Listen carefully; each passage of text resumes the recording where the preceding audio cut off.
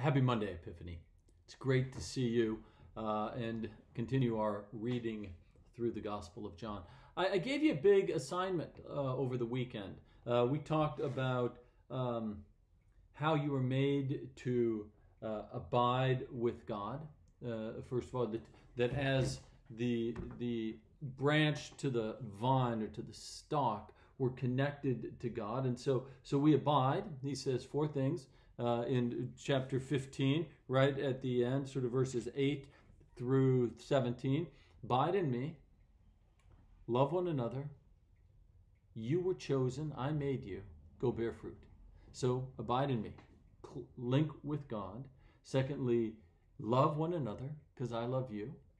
Third, I made you, you were chosen before time. And number 4, go out there and bear fruit. So, where do you sit with those things? We're in the midst now, chapter 15, 16, and 17, of the longest monologue that Jesus has in the Bible. And he's really it's sort of the second part. There's two parts of this great Passover meal, right? This Last Supper meal that he has there in the upper room. 13 through 14 are the first part, and he's saying, I'm going to be with you, I will not abandon you. And here's some ways in which I'm going to be with you, and he gives us some examples. And then now we go into this very long monologue about how, in 15, 16, and 17, how, well, really the end of, right now, starting chapter 15, verse 18, through the rest of 16 and into 17, how Jesus is passing on this message to his disciples. So let's take a look at that here in chapter 15, verse 18. We'll begin to read. If the world hates you, be aware that it hated me before it hated you. If you belong to the world loves you as its own. Because you do not belong, but because you do not belong to this world, I have chosen you out of the world. Therefore, the world hates you. Now, this makes us remember earlier in the Gospel of John, chapter 8, verse 23. We'll go back and look at that real quick, where Jesus is making this distinction about his differentiation, about how he was born from above. Remember, he talks to Nicodemus in chapter 3 about that. And then again in chapter 8, he says again, Jesus says to them, I'm going away, and you will search for me, but you will die in your sins. Where I'm going, you cannot come. Then the Jews said, is he going to kill himself?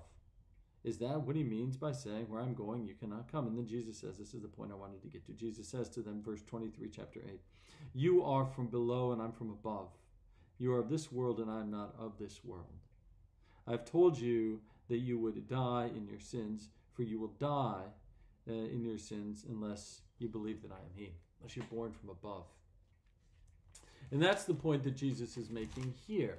He's drawing this line of distinction for the disciples and saying, you are like me, I've chosen you, you are born from above. You do not belong to this world. If you did, the world would accept you and love you, and you would do the things that the world required of you, but you won't. Because you're like me, you're born from above, and I've chosen you. And you have to remember that too, friends, that you were chosen, right? You were chosen out of another place to come to this space, to be here, to grow, right, in the good soil that Jesus has set us in. Verse 20, remember the word that I said to you? Servants are not greater than their master. If they persecute me, they will persecute you. If they keep my word, they will keep yours also. Now, Jesus is saying something else here in this going away message. He's saying you are going to be persecuted for your faith. You are going to experience some of the same things that I experienced, and it won't be great. But remember, you were born from above. You were chosen for this work. And then you will move on. And I promised you where I'm going, remember just a couple of chapters back, I promised you there'll be a mansion for you. I promise you that the vine stalk that I am, if you are connected to me, you'll be okay and you'll bear good fruit. I've already promised you those things. Now, if you believe what I said to you, now you got to accept this part. And this is the second part of this dinner discussion that Jesus is having. Verse 21. But they will do all these things to you on account of my name, because they do not know him who sent me. If I had not come and spoken to them, they would not have sinned. But now they have no excuse for their sin. Whoever hates me hates my Father also. If I had not done among them the works that no one else did, they would not have sinned. This is sort of an interesting point.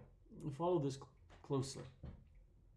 What Jesus is saying is now that you know what it means to live in the kingdom of God, now that you know what it means to be born from above, now you have accountability for your life. And that's true for me and you as well.